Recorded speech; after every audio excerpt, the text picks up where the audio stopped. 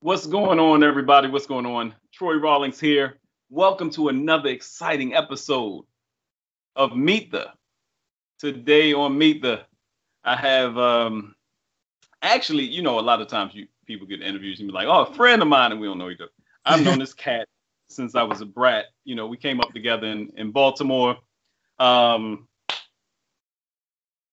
oh man, Be more, man. DJ basketball player, Right. DJ basketball player, digital tech advisor. He used to have a show called The Digital Spin in Baltimore on EAA, and all the way up to doing correspondence on the Today Show. Emmy Award winning talk show host, producer, South by Southwest speaker, ... on and on, father, husband, the man, the myth, the legend. Give it up for Mario Armstrong. Man, it's good to be in the building with you, Troy, man. Like you said, like a lot of times you'll jump on those interviews and you'll be like, oh, that's nice that they said that we know each other, but we don't really know each other. Like, we really know each other. So that we really do go back. It's really that real. And Baltimore is like one of those communities that when you click and connect with somebody, it's a small enough city. It's big enough, but yet small enough that it's easy for your families to start to connect, and you hold on to those relationships. So that's true. Right. What's so funny is even in the spin, and like I told Mario, we do the Tarantino, we jump around a little bit, and I give people their roses while they're alive. Mario was one of the fastest running basketball players ever. If you on his team and he say let's go, get down the court. You better keep up. Look, no matter if it was sports, basketball, or whatever, if it's your passion or your career, or, because that's what I'm big into, is like really helping people understand how to move forward in their life, but how to do this entrepreneurial thing, how to make your side hustle the real hustle, how to really pursue your passions with real impact and income. And you maybe just think of it. It's true. One of the things that I tell people today that I didn't even realize that I was doing back then was that you got to lean into like what makes you unique. Like if you're honest with yourself as to what makes you unique, if you can be vulnerable with yourself with what makes you unique, you can use that as a superpower. So as an adult, I'm using the fact that I uniquely have a God-given talent for energy. I just uniquely have energy, and I uniquely want to see the best in other human beings, and I just feel committed to doing that. And I'm unique. I got curly hair. I'm unique because I'm short. But related to basketball, I was unique because I was fast. So what I did, now that you say this, is like I was always leaning into the thing that would make me unique to help me elevate or be successful in that moment. So when I was on the court, you short. Yo, you a point guard. You're not the greatest shooter, but you can make plays and you can see the court, but you're fast. You can get steals. You can get the team going. You can put the defense on their heels. So I knew, like, just, I guess, subconsciously, like, yo, that's one of my strengths. But now when we're adults, we try to get all more calculated about what our strengths are so we can figure out how to make money from them. Back then, I was just trying to win basketball games down in Canfield and Bedford and BNBL and playing down there in Cold Spring. And I was just trying to win games. Right. And what's so funny is, and I didn't even, I said when we dialogue, it starts happening with the energy.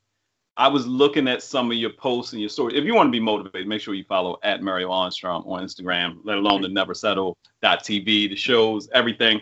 I got to give you flowers, like I said, while you're alive. I love doing it. I don't know if you remember, I'm trying to think exactly which one.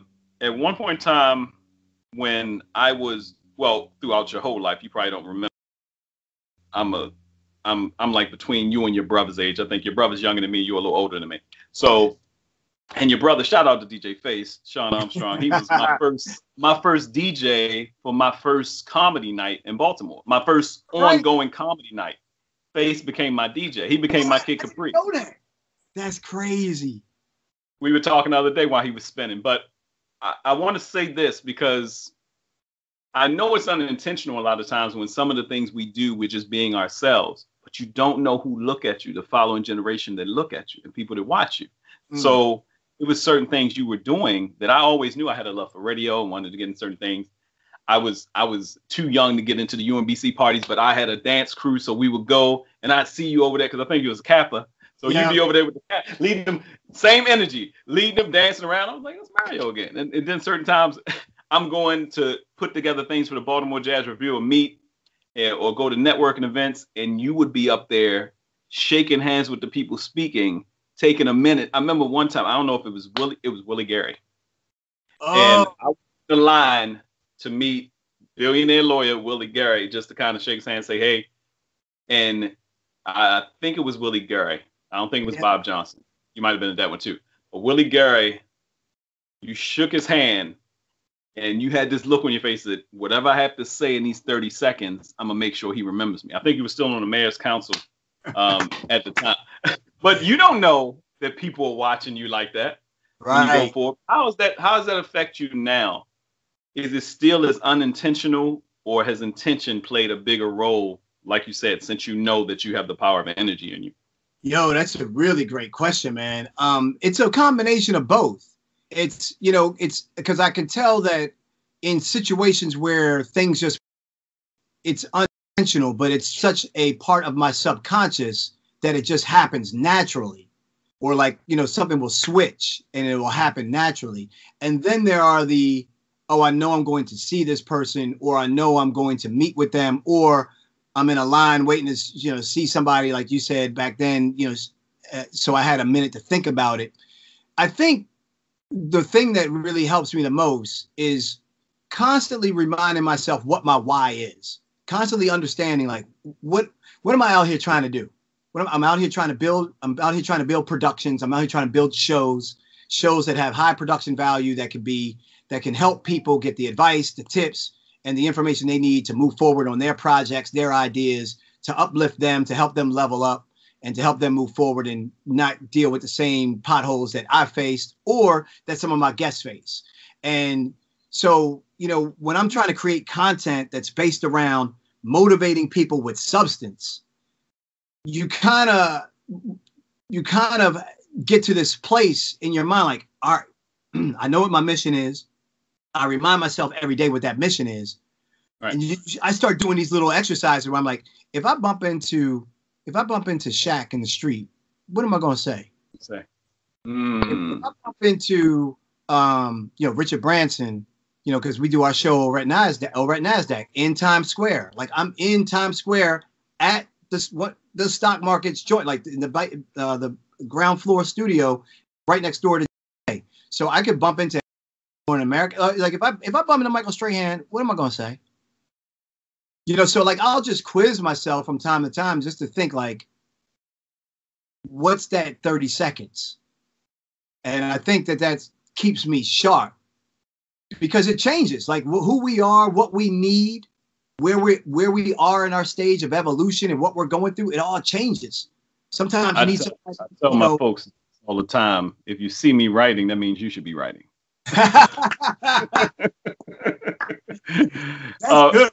That's good. So, I like that's good. Yeah. If I'm doing an interview, I'm back. If I'm doing an interview and I'm writing, you should be writing.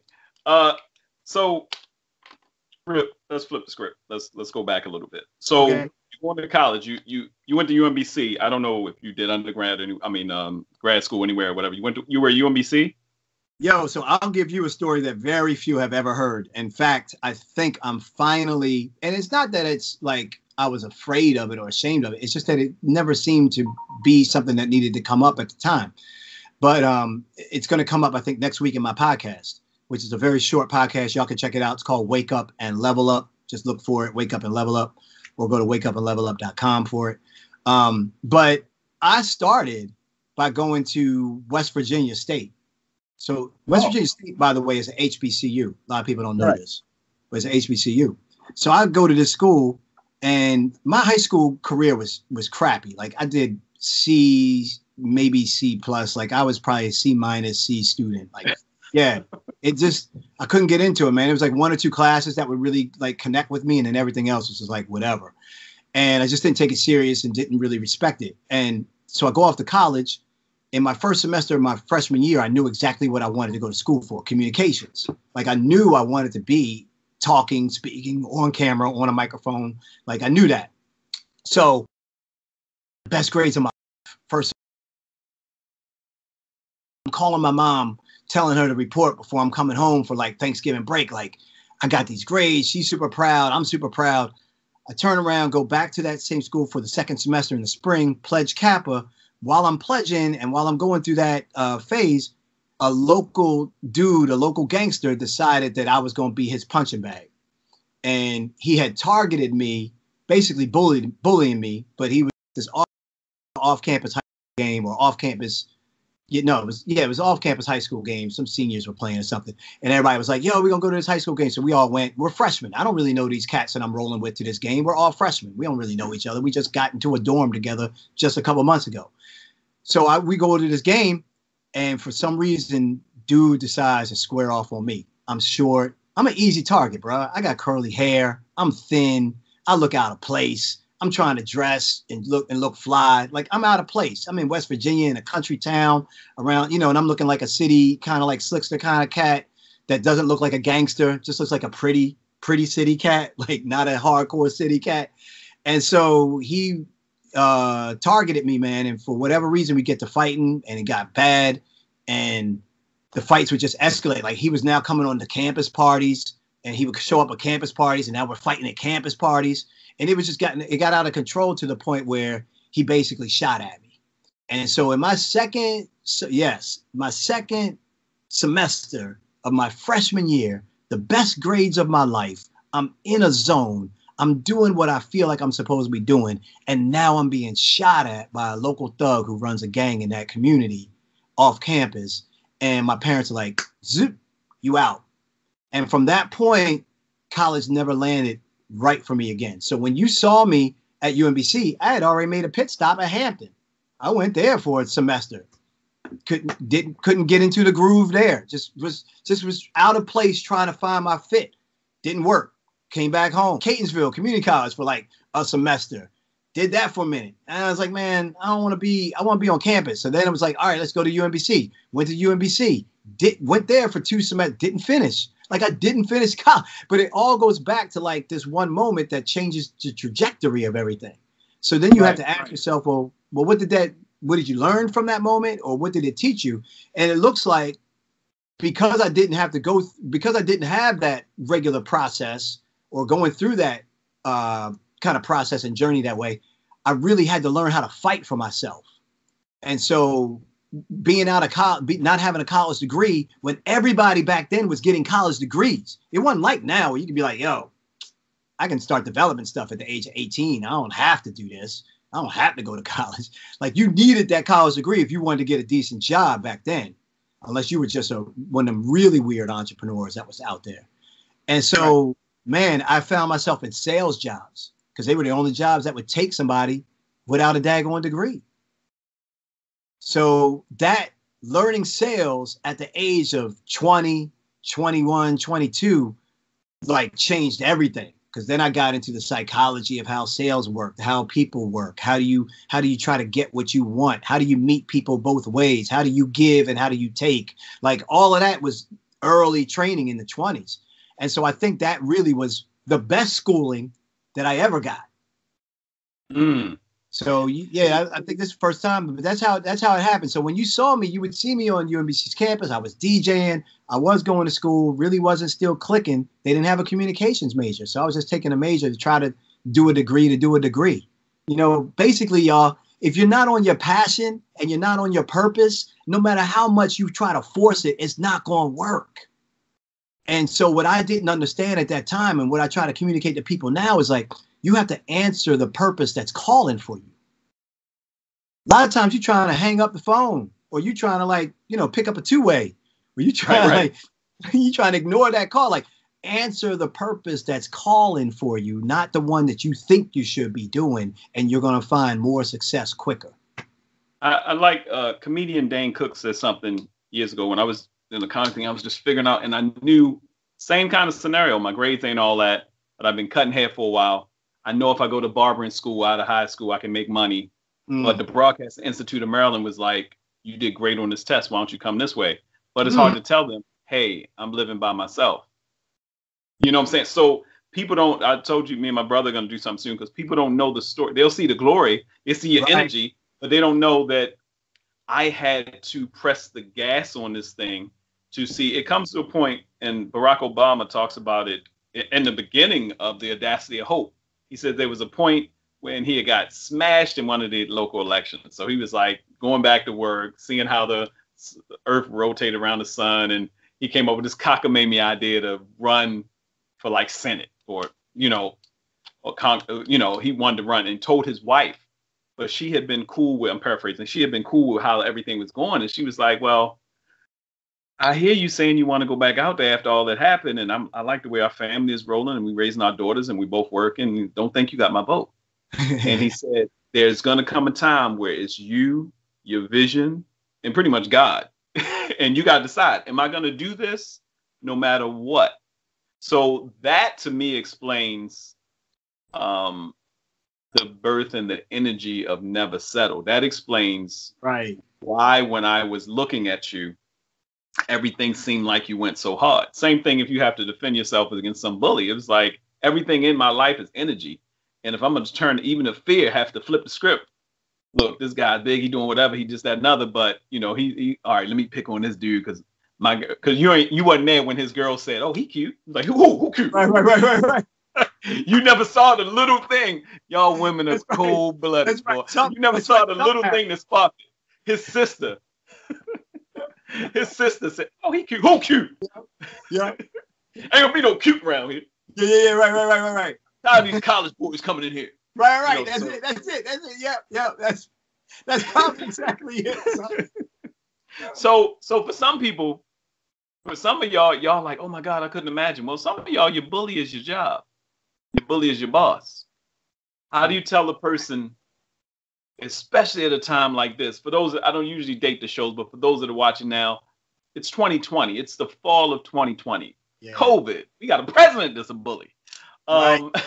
All this stuff is going on, but more people than ever have lost jobs that they were saying they weren't happy with anyway. How do you tell those people, or what advice can you give the person that's trying to figure it out? Because a big part of your testimony is that, you know, you remember 10 years ago looking in your bank account and being broke, and you're still trying to, and in your mind and in your heart, this vision is going for. Your wife is there. She got your back. I'm sure y'all had the ups and downs of everything. We got to do something, baby. And you're figuring it out. How did you transition? Because I don't know what your job was before you decided to do Never Settle. How did you transition that? Because to me, on the outside, it looks like you went cold turkey and you and your wife had to have some serious conversations and you said, I got to go for it. Because the energy you were putting behind it. How do you transition from the 9 to 5 to doing what you're passionate about? Yeah, especially a 9 to 5 that you don't like anyway. So my 9 to 5s I kind of liked, even though I was doing a side hustle, because I always had a different picture and a different vision for what I wanted to try to create outside of my job. So I think for those of you that are being real with yourself, COVID has forced you, especially in the early part of COVID, you were forced to be like, let me reassess myself. Do I like the person I'm with? Do I like the job that I have? Do I really want to go back to that? And now some of you don't even have that job to go back to that you used to not like. You would have stomach aches come Sunday because you know you got to go in on Monday. You call out. So this was actually, as long as you didn't have any family members that have died from it, like I've had 2 that have passed away from COVID. So I don't want to bring any light. I don't want to bring light to like how COVID can be like a silver lining for you. Like COVID's clearly killing thousands of people. But for those of you that are alive, those of you that are still well, and those of you that are still here, there's no excuse for you to say, I've gotten time. What am I doing with this time? Because everybody's had that same, we all got centered back to zero with something that we couldn't control. And so the question is, are you going to be mindful with that time, or are you going to be mindless with that time? So I was telling people early in April, I was like, yo, y'all better start studying. Y'all better rapidly acquire some new skills. Y'all better start reading. Y'all better take some college courses for free because you can online. Y'all better start like working on that hobby that you always said you wanted to do but never had time for. Build that website, write that book, start that podcast. Like, stop playing with your gift and your talent is what I was really saying to people. Like, now what's the excuse? Right. You always said it was time. Now what's the excuse? Like, adult humans need to get real with themselves is what I'm saying. We all have insecurities. We all have shortcomings. Nobody is perfect. But are you willing to work on the thing that would really bring you the most happiness? Are you really willing to put in the consistency and the commitment that it actually takes? And so when I think about our bank account going flat broke, you know, I was the one that convinced my wife, like, let's go and do our own company. And then 6 months after convincing her to leave her job, because I got laid off. I don't know if you know that, but I had gotten laid off. And then that's when I decided, took my side gig, and I was like, yo, let's just make this thing the full-time thing. She comes on board. 6 months later, it's 2008. We get hit with the recession. We have about a year's worth of savings. Obviously, we ain't make it. We plow through that. So now things get really bad. Her mother-in-law is having to buy me groceries. We out of money. We're like, you know, credit card debt is the only way we were like surviving. We have a son, Christopher, that we're trying to raise. So things got really, really rough. Like I was taking coins to the Coinstar machine and getting dollars for gas money. So like we hit our bottom. Now everybody's bottom is a different bottom, but that was our bottom. And so when I think about the pandemic now, and I'm like, yo, this is like the first bottom for so many people. So many people, this might be your first bottom, or this might be the worst bottom that you ever had to hit. And what I'm saying to you is if you can actually start to identify, like, stop playing games with your gift and really say, what is it I really want to do with the rest of my life? What is it that I've always talked about, that I get excited about, that I'm happy about? Maybe you haven't figured out how to make money doing it. That's fine. But what is it? Or do you know what it is? Have you even done enough self-discovery to say, I know what it is, so that you can start doing the research to try to find out how to actually make money doing it? Or are you talking to people like Troy? Are you talking to people like Mario that care about you, that can help give you some ideas and perspectives on how you can actually monetize that thing? So I just think that if people are really like stuck, the question was, you know, if they're unhappy or they don't want to go back to that job, this is the time for you to break north. Like this is the time to break.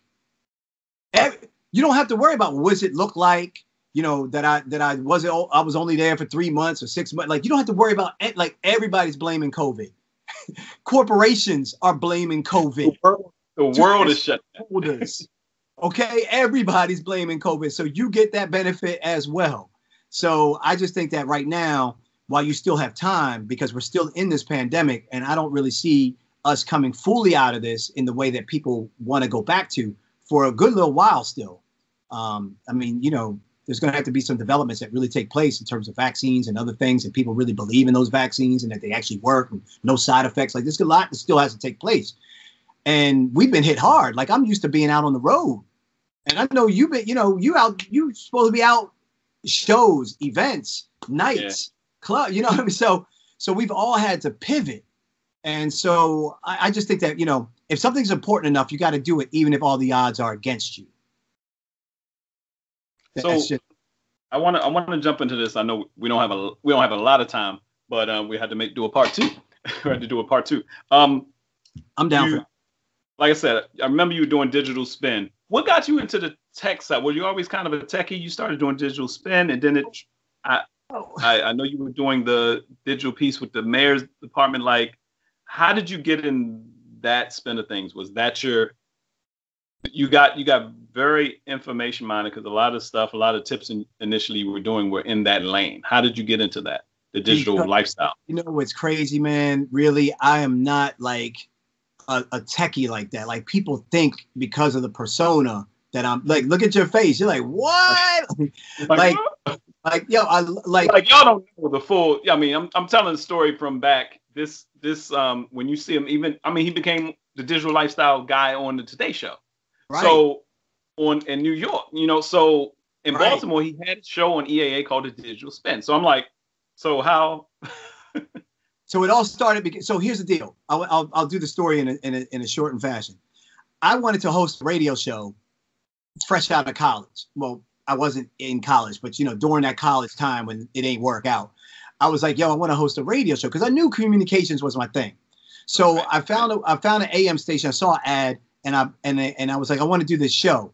And they were like, what's the show on? And I was like, you know, I'm going to talk, because they had shows for everything, politics, money, blah, blah. I was like, you know what everybody's not talking about? Everybody's not talking about tech. And I knew enough about technology, but I was self-taught. But the only reason why I was self-taught is because I liked the gadgets, like, intrigued me. So the electronic things, like in that communications framework of like, I like to be on air, but I also like the things that buzzed and made noises. But I didn't really want to build them. I just wanted to teach people how to use them. So I became like a really smart expert in understanding how technology helps us be more productive, helps us pursue our passion, helps us with our life. And so that's where my benefit, that's where my strength became. And I started doing some teaching on the side where I was teaching people how to use like Microsoft Office or how to network computers. Like I started being paid to actually teach people. So I had this level of expertise that was happening. I was like, man, I just need to translate this to an on-air show because I really just want to get on air. So I knew that being black, being in tech, and being on air was going to be pretty unique. So let me get on air. Let me start this AM show. Then after I did the AM show, I used that to try to convince some Baltimore FM stations. WEAA was one of those stations that was like, yeah, we'll take it. We'll put you on. So then they put me on. And then now I'm on FM radio. And now I'm like trying to figure out how to take this radio thing and get to TV, because really that's really where I want to go. Right. So I use this formula that I call from free to fee, where I think about things that I can do for free that will eventually get me a fee. So when I did that AM radio show, I had a daytime job, but I didn't get paid by that station. In fact, I had to give them money in order to buy the half hour. When I did WEAA, I did that for 3 years, never got a dime, never got paid. It was all about learning, building up my experience, and building up the credibility. So then when I went to Channel 2, which was WMAR TV, it was ABC station in Baltimore, I said, hey, I've been doing this radio show for a couple of years. I really want to take the same idea and do it on TV. And I want to do a segment every Thursday called Tech Tip Thursday. And by the way, I'll do it for free. They were like, wait, you're going to offer up content to our viewers about technology, which was important. And they don't have anybody that can do that. So I was putting myself in a market. We call it the white space. I'm putting myself into a market where there's not a lot of competition. You had a lot of people doing finance. You had a lot of people doing money and all that. Space. The white space. I like that. And then subliminally, like, that's why I'm like, it's called the black space. Like y'all called it the white space. It's called the black space because that's how, because we inventive like that. We're the ones that invented the black space. Like, because y'all ain't giving us nothing. We're going to show you where the gap is, and we're going to insert ourselves into the gap and watch what we do when we insert ourselves into the gap. Right. Like, let's just keep. So that's how it all started, man. And then I went, and they were like, yeah, we'll take you. And then I did that. And then the Today Show noticed me, and Rachel Ray and Steve Harvey. Like, it still was me trying to put myself out there. But there was this finding my uniqueness, leaning into that. Oh, nobody's talking about tech. You seem to know what you're talking about. You got some credentials and some expertise, but really you want to be on TV changing people's lives. And guess what? People need help with tech right now more than anything. But now my brand has evolved from that. That was 10 years ago. Now it's like everybody's got a help desk. Everybody's got a teenager that can help them make decisions. And people have gotten smarter in terms of like buying technology and how to use it. So how does Mario evolve? I'm not just going to continue to just be the tech guy. Sure, I still talk about it. I use it, but that's 20% of what I do. Now it's all about how do you build your dream? How do you make several revenue streams of income? How do you become an entrepreneur? How do you actually get that book done that could change the world for people? Like, how do you actually get things done that matter to you is more of what I'm about now. And I know we got a hard stop, but you brought it all the way up to the Never Settle, and you won an Emmy. So how did it? And I remember the campaigns and the funding and you talking about how you were getting sponsors and stuff like that. So how did the Never Settle even? Was it being at the Today Show that told you wanted to? Yeah, you can grab it, bring it up. Was it being at the Today Show that told you wanted to have it there in New York? Because you added a bit about having it in New York as well, right? Yeah. So I think, it's important for people to have a very big vision for themselves. Many people would say to me, yo, you made it. Like, I was on the Today Show coming out of Baltimore. They were like, yo, you made it. Like, I'm seeing 5-6 million people when I go on the air, and I was on there regularly. Like it was a lot. And I would just be so thankful that people were just like seeing that as like a way of Mario's made it. He represents our city. He does a good job. He ain't out there doing foolishness. and we can call him our homeboy for real, like he's down, he's got our back type of thing. And I always appreciated that. But what was really interesting to me is that was never the end game for me. Like, as big as that was to get to that Super Bowl, I was like, nah, there's something called the World Cup. Like, the World Cup is like bigger than y'all can sleep. Y'all in the US, the Super Bowl is big, but globally, 100,000 people per game. Globally, the World Cup is, I'm trying to get to the World Cup. So I always saw it, not that they were just a stepping stone, but I did not see it as my final destination. That's why when you asked the question, like, what did you see for yourself for the show? Was it New York? It wasn't New York. It was the fact that you have to have a dream and a vision for yourself that goes beyond what you even think is attainable. Because then before that, the Today Show was unattainable. Before that, getting on CNN regularly was unattainable. Before that, getting on WEAA was unattainable. Like, everything was unattainable until it became attainable. So, exactly. You know what I'm saying? So I think there's a Nelson Mandela quote that talks specifically about that. Like, I'm gonna butcher it, unfortunately, but it's something about nothing's impossible until it's possible. Basically, until someone sees it, it's done. It was impossible until it's done. So when we decided to do this show, we didn't have any money, and I had to try to get brands to buy into the idea, and we didn't have a studio. So I called some tech companies, and I was like, "Can we do our show in your lobby for free?" And because we're going to shoot the show at 7 o'clock at night, can we shoot it in your lobby? And one of the companies called back and said, "Yeah, you can do it." So we literally shot our show in a company's lobby with 50 seats and had the show done there as our start. And I think a lot of people stop on their start because they think it needs to be perfect, or it needs to be ready, or it's got to be done. Like, the most important thing is for you to start putting your thing out there, because the minute we did that, then the universe started conspiring. God started conspiring. The energy started conspiring to help us. At the end of those 6 episodes, I was packing up the show. We had just killed it. 100,000 of viewers online watching the show. Was killed it. And I'm packing up a U-Haul truck. Like, you talk about being humbled. Like, just a week or two ago, I was signing autographs from people. Just 2 weeks ago, I was signing autographs from people. And now all of a sudden, I'm out here, in sweatsuit, packing up the U-Haul truck and driving this stuff back to Baltimore to put it in some storage. And then we get a phone call 3 months later, because we didn't know what we were going to do with the show. We were out of money, we borrowed somebody's lobby, and then we get a phone call from NASDAQ. We see your show. Would y'all like to do that show over here? So my point is, stop looking for people to put you on, and just do the work and promote your work. Don't be bashful. Don't be hesitant promoting your work. That's why you knew what we were up to, because I was promoting the show before the show happened. I was showing you, like, hey, we're going to do this show. Do you have it yet? No, but I'm telling y'all about what it's going to be. And I would tell y'all. And so I was giving myself accountability, but I was also putting it out there to show you, like, no, we're going to document this journey. And that's how we ended up coming up with the show, doing it in New York. I knew I wanted to do it on a big stage. And so that was either going to be New York or LA. Mm-hmm. That was like, when I look at you, I'm like, yo, he did it. Like, I look at you in the same way. Like, you might not be where you want to be yet, Troy, but you've had wins for sure. And you did something that a lot of people are scared to do. Leave the nest. Go and actually go to where the action is. Like, yo, I'm in comedy, where there's really only 2 places I need to be in my life if I'm really serious about this. LA and New York.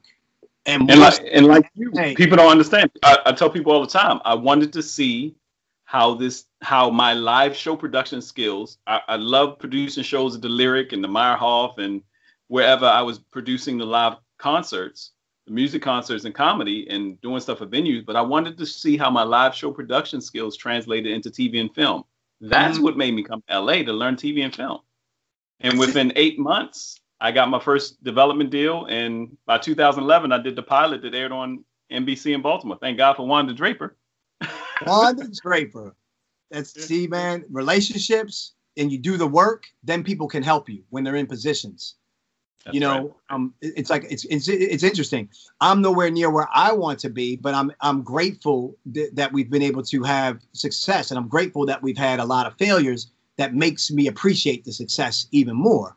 But right now, Literally right now, I have just put together an Excel spreadsheet with 50 names of people that I'm sending a 2-minute personal pitch video. So I basically went into my little studio in the basement and said, hey, Kevin Hart, I don't know you. My name's Mario Armstrong. Here's my body of work. Here's what I've done. And you see all the B-roll and you see all the hype and you see all the energy. And then I say, all I really want from you is an 11-minute phone call, because I either want one of two things: to see if you could be a mentor to me, or see if you could be a co-production partner on our show, or be an EP on our show. And I put in maybe one other little thought. I said, basically, I'm just trying to connect with other people of color that are in this business, that are successful, that can see that I've been putting in my body of work and that I'm legit. And I just want to get an 11-minute phone call with you to see if there's any reason for us to do anything further. Like, that's it. And now I'm recording 50 of them. So no, hey, I don't want anybody to think like Mario made it. He got the Emmy. He good. He goated. Like, no, I'm still on the grind. I'm still on the hustle. I call it the mindful hustle, because we can be mindful about how we hustle. We don't have to be getting diabetes and getting hypertension and becoming all stressed out. We can be more mindful and more empathetic and smarter about how we hustle, but we still got to hustle if you believe in what you believe in. So I say to people like, yo, do your actions match your ambition? Right. Because if you got ambition, but you ain't got the actions to match it, it ain't going to happen. You just wishing. That's right. That's right. Hey, I know we could talk, but I'm trying to, because I know somebody's behind me like, Mario said it was tight. But I do want to say this before we get out of here.